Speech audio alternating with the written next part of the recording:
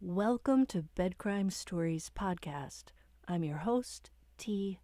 To everybody out there, I hope you're having a great day. If after watching this video you find you enjoyed it or you learned something, do me a favor and smash the like button. Now, let's get started. So sly and cunning are serial killers that even when one has supposedly confessed to all of his crimes and been put away in prison back in 2005, the authorities are still finding trophies under the home where he lived. I'm talking about serial killer Dennis Rader, who has always wanted everybody to call him BTK. I refuse to call him that because why should we allow him to use a moniker of his choice? The Osage County Sheriff Eddie Verdon announced today that investigators have discovered items of interest in a renewed search of the Kansas property formerly owned by Dennis Rader and his family.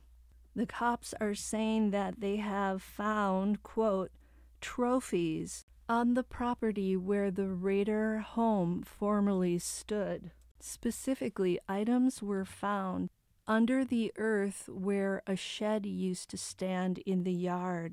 This is interesting because Rader's daughter, Carrie Rawson, has said that her father told the authorities where to find his trophies back when he confessed, and he led them to an area underneath a cupboard in the hallway. Carrie said that's why the authorities never tore the house apart like they have with Rex Heuermann's house, and never dug up the entire property, apparently. Sounds like the authorities in 2005 should have torn up the property. According to an article in the Daily Mail, the search came as law enforcement hunt for evidence linking Rader, who's now 78, to unsolved missing persons and murder cases. Note that Rader is currently serving 10 consecutive life sentences at the El Dorado Correctional Facility in Kansas. Now, this most recent raid, which took place on Tuesday, was over the disappearance of Cynthia Dawn Kinney, a 16-year-old cheerleader who was last seen in 1976. The detectives are saying they hope the probe will help tie Rader to more unsolved cases. According to the same article, Rader has reportedly refused to cooperate with police, and during a recent meeting with cold case investigators, he had his belongings seized by prison guards.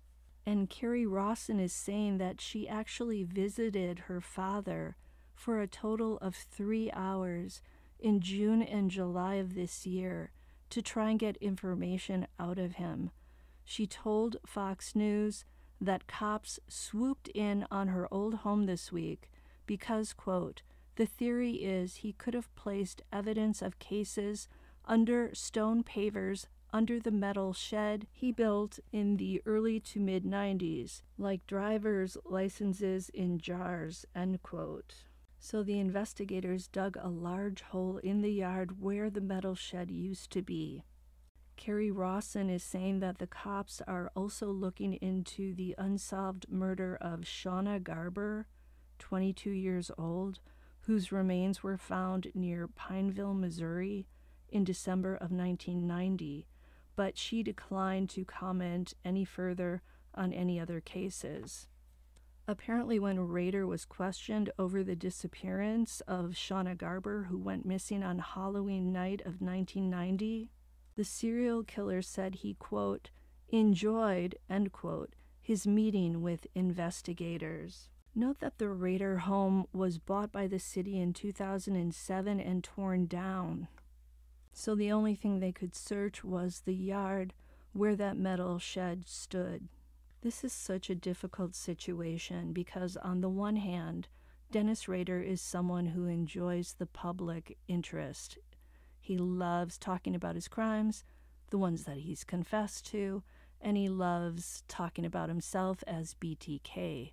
On the other hand, having Carrie Rawson have to go and visit with him and try to get info out of him must definitely rip off the scars that have covered the wounds that she's felt since she learned her father was a serial killer. Because Rawson wants to help, she has to put herself in the line of fire and dredge up all these old hurts.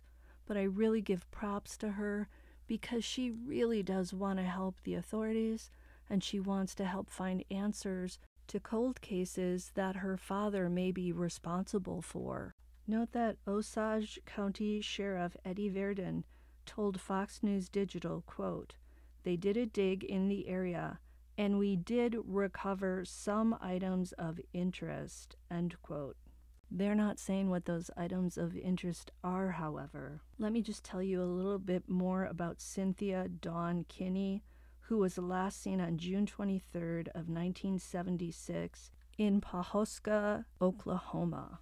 She was seen leaving her aunt and uncle's laundromat about a 2-hour drive from where Rader lived at the time.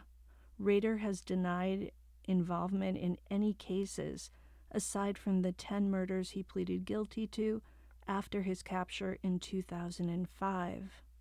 That's all for today. Hope you enjoyed it, and I'll see you next time.